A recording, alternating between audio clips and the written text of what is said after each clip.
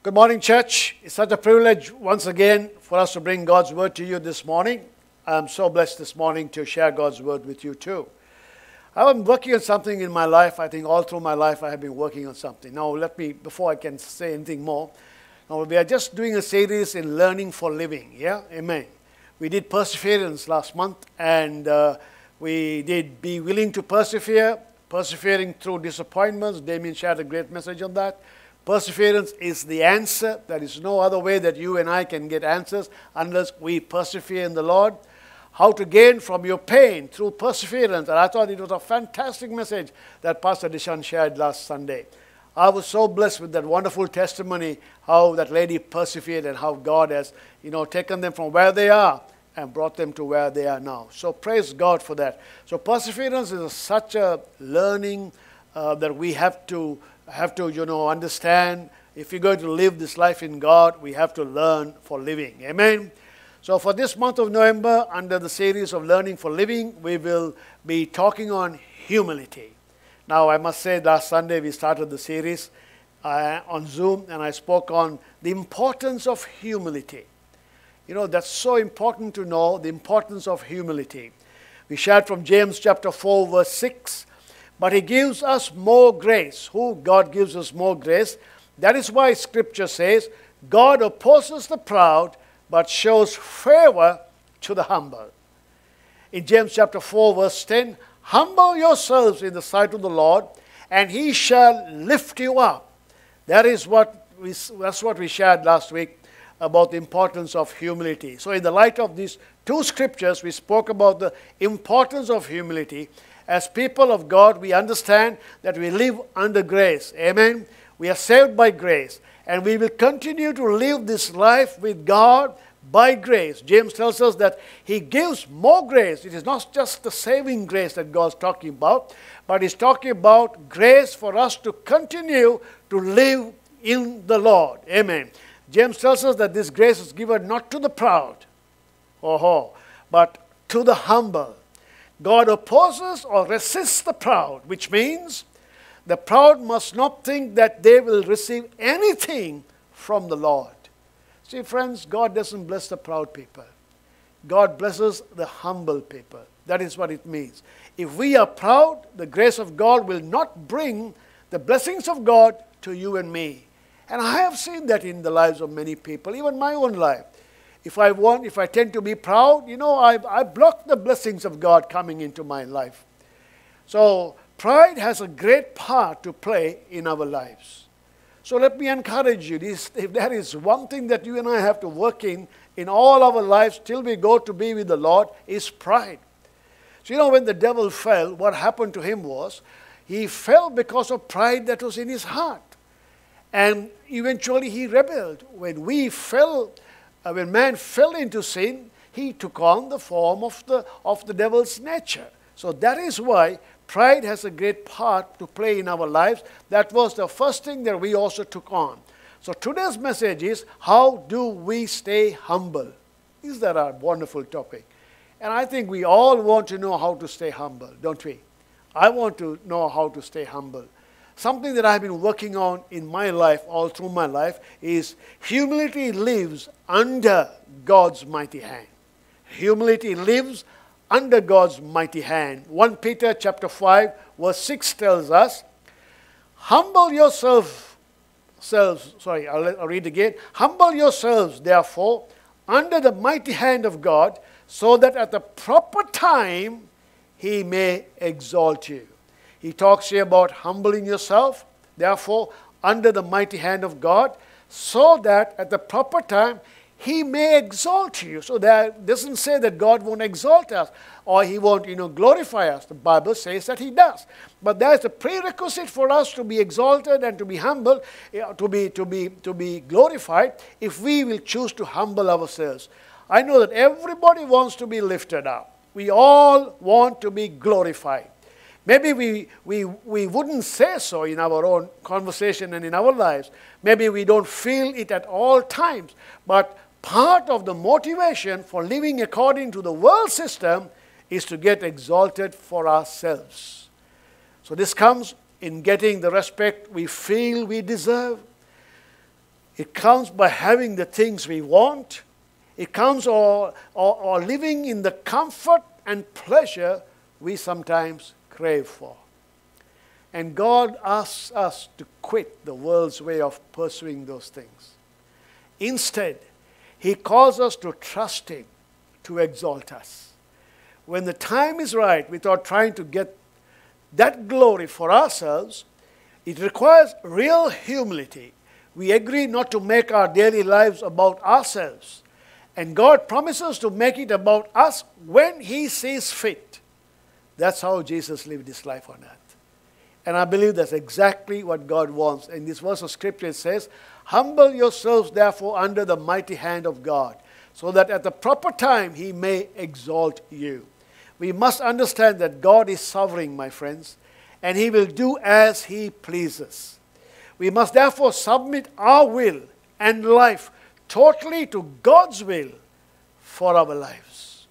God may choose to do things differently to the way we expect in life, and we must therefore accept His ways and His timing in our lives at all times, because He says here, He will exalt us at the proper time.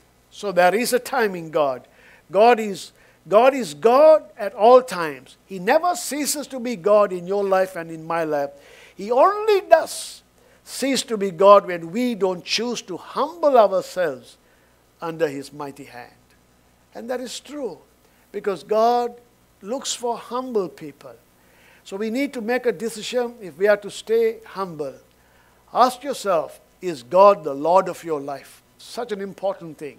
We can take God just to be only our Savior, take Jesus to be our Savior, but we don't simultaneously crown Him the Lord of our lives. And His Lordship must not be compromised at any time or at all times. So these days people want to lecture God and tell Him how it should be done and what should be done. Sometimes, even in our prayers, the way we pray, we want God to do it our way. No, God just wants us to humble ourselves to Him, and He will do it His way. But God does not need our advice as to how to do things for us. He always, friends, He knows better. It doesn't matter what we go through, how we go through things. If we would choose to humble ourselves through all the situations we go through, God in due time will exalt us. Paul the Apostle was kept humble by God under His mighty hand by having a thorn in the flesh been given to him. The reason was because he had great revelations from God. And in order to keep him humble, or from having actually a big head, the Bible says that he was given a thorn in his flesh. It was better for Paul to stay under the mighty hand of God and go through what he went through so that he can be kept humble. Paul knew that he can stay humble, which was important to him in God, by which God could work in his life for the furtherance of the gospel. Now, Paul had a reason. He prayed thrice to the Lord and said, "Lord, take this away." But God kept him. And Paul was prepared to stay under the mighty hand of God, because he knew if he stays under the mighty hand of God, he will stay humble before God. Praise God. So stay under the mighty hand of God. Even if you don't feel comfortable, my friends, at times, and don't know what is going on in your life, Jesus will take good care of you, and He'll take good care of me. And at the proper time, He will exalt you. Wait upon the Lord.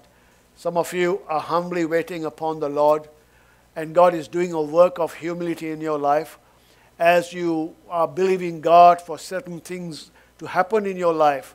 My friends, it will come to pass. You stay humble under the mighty hand of God, and God will make all His grace abound towards you. So how do we stay humble? My second point is humility lives in our relationships with others, isn't it? Humility lives in our relationships with others.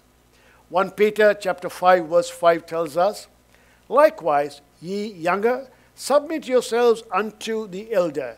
Yea, all of you be subject one to another, and be clothed with humility. For God resists the proud and gives grace to the humble."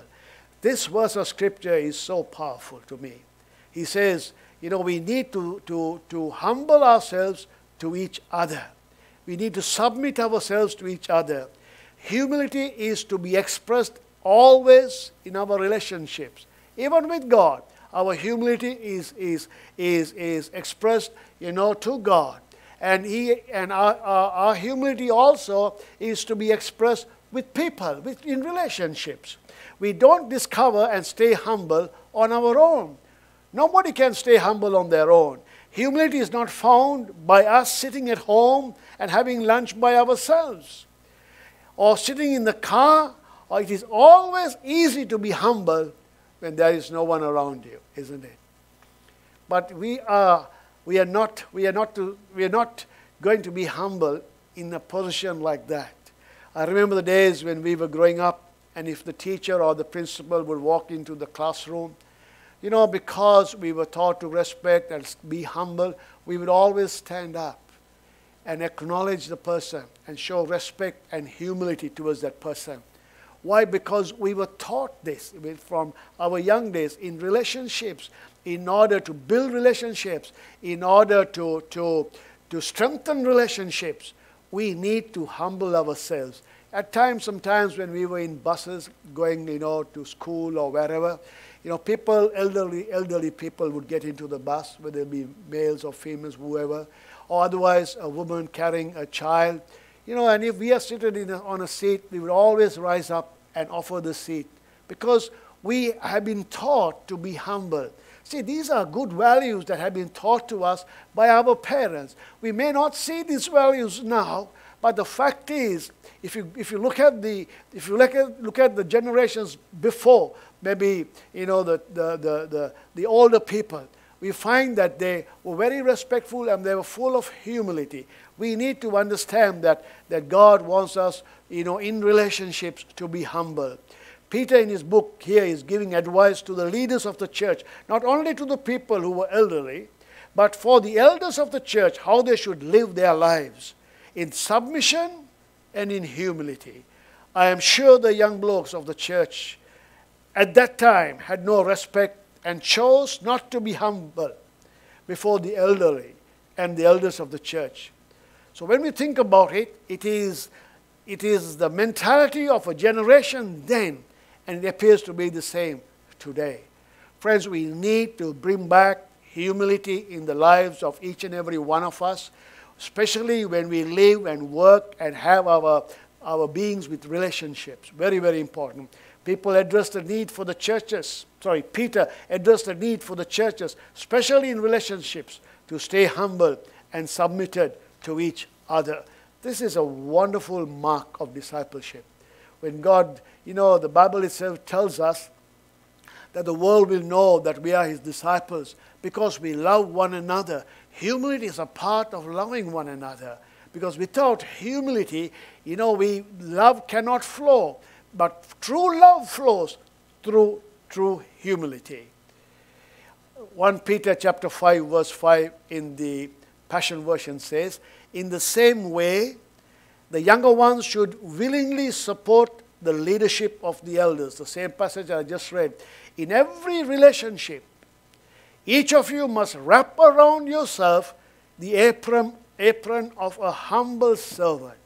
This is exactly what Jesus did when at the Lord's Supper, where He wrapped a towel around His waist. He humbled Himself and He washed the feet of His disciples. It's the same thing that Peter is telling us, because Peter really experienced humility from Jesus. And he is demonstrating, or he's telling the church, in this letter, in the same way, the younger ones should willingly support the leadership of the elders in every relationship. Each of you must wrap around yourself the apron of a humble servant, because God resists you when you are proud, but multiplies grace and favor when you are humble. I want a multiplication of God's grace in my life. I'm sure you too want God to multiply His grace in your life. It's kind of exciting when you read this passage of Scripture. The only requirement is to humble ourselves. If you want God to multiply His grace over your life and my life, then we must humble ourselves in relationships. That is so important. I love you. And I endeavor to do my very, very best, to live humbly before you. I'm not saying that I'm a humble man, but what I'm saying is it is a challenge and it is a requirement by the Lord that He has placed upon my life that I will humble myself before you. And God expects you too to humble yourself before Him and before other relationships. I know the number of times when I have the attitude of pride in my own relationships with people. Can I say that we will never be able to say pride was something in the past of my life? We could never say that pride is something that now we have overcome. No, but you and I have always got to overcome the attitude of pride each day in our relationships with people. We always need to submit to one another if we are to stay humble, church. This is such a requirement for us. The reason why I'm sharing this with you this morning is because I believe that God is going to do something amazing in our lives as a church. And He's teaching us how to live our lives in such a way that He can allow His blessings to flow. The Bible tells us where brethren dwell in unity, God commands a blessing over our lives. Why did He say that? Because for brethren to dwell in unity, one of the most important thing is humility. And if we don't have that humility, then how could God command a blessing over us? So He's going to do an amazing thing in the days to come. He's going to command His blessings upon our lives because we chose to be humble to each other. Proverbs chapter 3 verse 34 tells us, though He scoffs and the scoffers and scorns the scorners, yet He gives His grace, His undeserved favor to the humble, those who give up self-importance. I'll tell you something, church. Sometimes self-importance gets in the way of humility. But God does not want self-importance to get in the way of humility. So how do we stay humble? By giving up self-importance. No relationship can survive if there is no humility. No marriage can survive if there is no humility. Today we got many marriages that are breaking up, and one of the reasons is because of lack of humility. Employers and employees falling out. Good friends are falling out. People of the church, it is all because of the lack of humility. Pride takes over. Pride can destroy good, godly relationships in moments. And I have seen it happen. When pride arises, it destroys the oneness, the relationship, the love. It just destroys them all. But if we choose to walk in humility, we build our relationships. Relationships grow stronger. Relationships becomes more and more loving. And we find that there is such oneness and strength.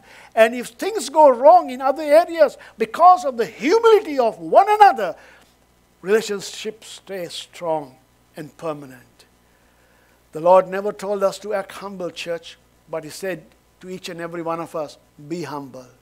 This can only be expressed in our day-to-day relationships with others. Therefore, stay humble in your relationships. It's such an important thing for us. We must choose, and therefore, to always remember, Lord, I want to build my relationships. And help me by your grace also to live a humble life before you and before your people. And the third thing, how do we stay humble?